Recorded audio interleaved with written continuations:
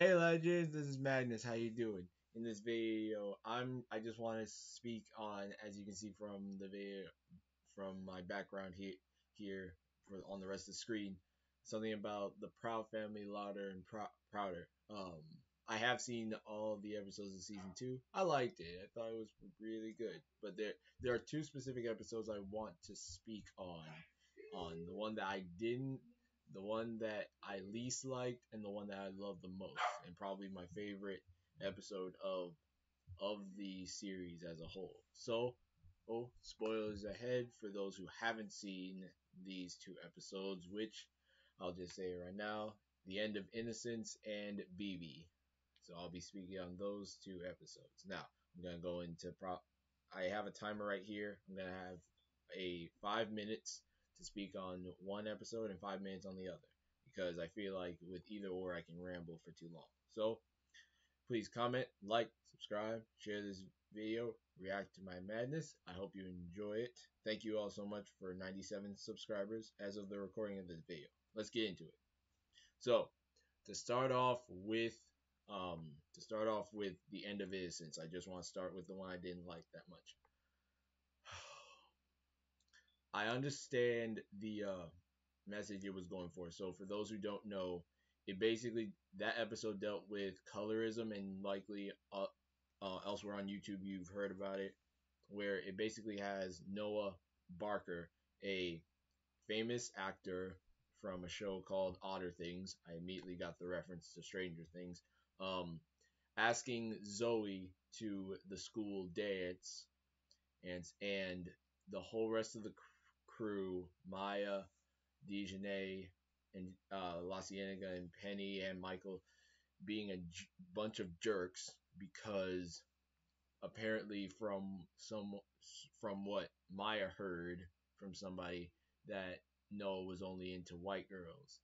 And the reason that the execution of this topic was done so wrong in my opinion. I didn't like the execution of the episode. There were parts of it that I did like, for example, the Disney princess dress up competition. That I thought was cool. Um, but the message itself, it's not a bad subject to touch on. The way it was executed was terrible, in my opinion, because one big flaw I had with this was that we never heard we never heard the view of colorism from Noah himself. All we ever heard was from somebody else. Like Maya heard it from one person, and then at the end, Zoe says, "Okay, Noah told her. Maybe Noah told her, but the problem is, at least to the audience, we never hear this from him. Because we never hear it from him, I just feel like the message could be construed. It could be twisted. Like someone's perception of it can change when you're not hearing it from the source. And the crew basically bullied and cutting Zoe off just because he didn't ask any of them out to the dance is just that is unacceptable. I hated that. I hated it. And one from La Ciega and Maya and Michael, I could give you almost a pass. I can almost give you a pass just because you're jealous. Dejanay and Penny are the ones that I'm really ticked at because y'all already have boyfriends and you're mad that this guy I didn't ask you out. Now, I can understand the perspective of this guy is a famous actor, or if put in that situation in any school, girls or reverse it with a famous female actor, guys would flock to that person in relationship or not. For example, take if you took Jason Momoa, Chris Evans, Chris Hemsworth, Chris Pratt, Robert Downey Jr. Take Tom Holland, take them and put him in that scenario with Noah Barker. girl who is into them or just into a nice looking guy or the fact that he's famous actor will be coming flooding at him and reverse it with a woman. Take Halle Berry, Halle Berry, Beyonce, hey, Kiki Palmer, her, like guys would flock to her. So I can I can at least understand why he was such a big deal. It's just that why is it that when someone takes an interest in Zoe, why does the only reason that he has an interest in her is because of her skin color? That's a stupid excuse to be mean. That's a stupid excuse to be jerks to your best friend. Uh so and then um one key thing I want to touch on is that when Demetrius and Kareem touched on the fact of the possibility of Noah having a preference and Maya just go bit like gets up in Demetrius' face and saying it's okay to have a preference. Darn it, my time is up. Having a preference for a girl's skin tone, and my literal answer was yes, yes. Oh my gosh, because of the videos and stuff that I see, you probably might know what I'm talking about. Like girls can have any preference under the sun about a guy. All right, anything, anything. It's and even stuff that a guy cannot control unless you got the money to do surgery or anything like that. But if a guy has one single preference or just a nitpick, he's the worst person ever. So that's that that episode gets under my skin. The, the way it was presented, the way it was presented, just got was to me was in the wrong way. And I when I look for a good example of colorism, when I look for a good example of a show touching on that topic, my first thought was if you've ever seen the show Different Strokes, there is a specific episode in that show that to me touches that topic perfectly. Anyway, let me go into the episode that I did like, in fact that I loved, BB. So the reason I love BB as an episode, and it's honestly my favorite of the series, is and even probably from the first series too. It's my favorite because my baby brother, I have a sibling who is on the autistic spectrum. He's autistic, and this I knew just by reading the description of the episode that that episode was gonna touch me personally, and it honestly did. And it just hit the right marks to me because even even if I watch the first season, I could probably see hints of that. Maybe I can probably see hints of that, but especially in season 2, you see hints of BB possibly being autistic leading up to that episode. For example, at the end of A Perfect 10, how BB lands just lands a trapeze move on his feet just fine. But also whenever he speaks, when we speak and he has subtitles, like when you listen to the way that he speaks, like some of the stuttering or impairment in between in that I feel was leading up to that reveal. And I like that because it didn't feel like it was coming out of nowhere. Because if you look, like when I looked closer, I'm like they've been hinting at it leading up to it, and I like how when they spoke about it with the child therapist, I thought that was a great conversation and how they executed Trudy wanting to give BB the help he needs and Oscar wanting to deny it because of the stigma and the earlier perception that autism had toward people. Well, that saying like like just how the teacher said, like a need of assistance does not equate a lack of ability, because often like back then, like earlier, when before autism was so recognized, people who were on the spectrum would have been seen as retarded, stupid, unable to do things. And depending on where you are on the spectrum, that is true. There are things you can and can't do, things you may or may not be able to do in life. But it doesn't mean that you are useless. It doesn't mean that you can't do anything. That you can't be anything. So I understood Oscar wanting to deny it, but I love how he came around in the end.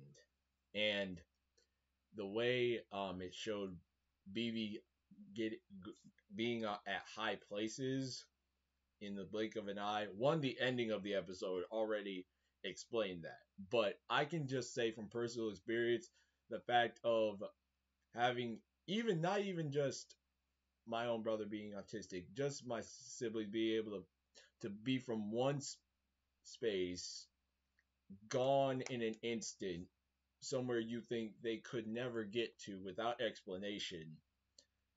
So BB being up on a roof, honestly, and being up high on that plane in the episode, yes, the show explains it perfectly, but real life, I've seen instances where, yes, that happens. That's relatable. So that made me feel right at home in this episode. Um, and I like how at the end it explained that BB is a what well BB's main big power is that he's able to fly, and I and I love that connection because in Hollywood and in media they always depict it this way, like if you have autism you have superpowers or you have superhuman abilities. He's and that's been going on for who knows how long. And I at least like it. It get like you can call it a trope all you want, but like I think at least in a fictional standpoint it makes sense. Like the cost was you can't really experience or communicate with others like most do, but the but in exchange for that you get superhuman abilities or a different kind of intellect or smart or intelligence. And I can honestly say, like with my own brother's experience, that's kind of true in real life because I have lit like he made he's very social. He likes interacting with me. He likes interacting with my siblings and our parents, like our family. Like he's very social. He likes being around other people. So that's not the issue. Um, but I, I have seen repeatedly since he was a child, that how smart he is because something that I know I could never do was play if you played the game Subway Surfers. He would have two. One time I saw him have three devices, a phone, tablet, and I think another phone or three phones together. He played Subway Surfers on those devices at the same time. And I kid you not, I watched him. I watched him play, and he had no problem playing them in sync. He had no problem, and I to this day I don't know how that is possible.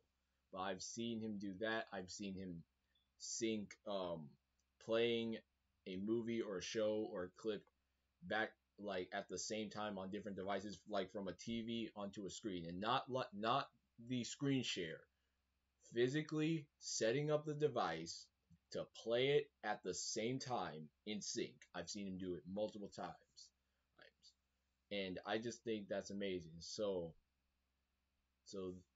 this BB episode, because it affects a person in my life personally, he, and I know the struggles he goes through, and yet he is happy. He is happier. He's pretty much the happiest person you could meet. He's the most joyous person He's one of the most joyous people I know. This episode touched my heart very much, and I love how they executed this. And my main hope for next season is that we get an episode for CC. So since we got an episode for BB, let's get an episode for CC. And his autism also explained. I didn't want one thing I didn't want was for them to say because he's wearing the cape, like the blanket cape all the time, that explains it, and they didn't go with that, and I'm happy about that. But the one barefoot and one sock hawk, that's accurate. That's accurate because my there are some fabrics and textures my brother hates. He does not like on his clothes. So overall, again, BB possibly my most favorite episode of the series as a whole. Whole touch. I almost wanted. I thought for sure I would probably cry in the episode, but somehow it didn't break me. But it touched me very much. And the one I didn't like that much to the point where I probably the okay. Other than Sugar Mama's message about if somebody doesn't like you, buff it. That I'm fine with because yeah, like if somebody isn't into you or doesn't like you because of a certain aspect of you, for like why should you care? Like, and if you're looking for somebody to date or somebody to marry, something like that, that I'm like, why do you care? There are tons of other people out there who will accept you for who you are. Don't focus yourself on getting this one person's attention or and which is why I was upset. I was mad about Penny being so bummed about it because she already has a boyfriend who loves her for who she is. But like if somebody doesn't like a certain aspect about you or doesn't like you because of something as much as your skin color or something like that, fine, fine. Like why should I care? Who are you? Who are you to tell me what I should and shouldn't be? Like there are other people out there who will accept me and love me for who I am. Like Luca is an example of that. The last message that Luca's grandma said. Like there are some people who will never accept him, but the ones who do are what matters. So, uh, so those two episodes. Oh, it's one that hit me in the best way. One hit me in the worst way. Anyway, yeah, those are my overall thoughts. I wanted to voice that out. How much I love the BB episode and how much I hate how much I hated the execution of colorism in End of Innocence. That's it. But the main thing that I did like in the thing that I did like in the End of Innocence is, as I said, the Disney princess dress up competition. My only wish was with Oscar. I understand that he's cheap, but if he had a raggedy costume that made him look like Hiss, if he looked like Hiss from Robin Hood, that would have been great because he could just have like basically a sleeping blanket, a camping blanket, it to where he looks like a snake, and then wear the rest of the jester outfit because that's basically what Hiss looks like. Anyway, thank you, Legends, so much for watching. If you want me to speak more about the Proud family, I'll be happy to. Just let me know down in the comments. What did you think of the BB episode? And what did you think of the End of Innocence episode? Please let me know down in the comments. And thank you so much for 97 subscribers. We are so close to 100. Let's see if we can make it in the next few days. Let's see if we can make it to 100 in the next few days. Please comment, like, subscribe, share this video. I hope you enjoyed it. I'll see you guys in the next one. See you later.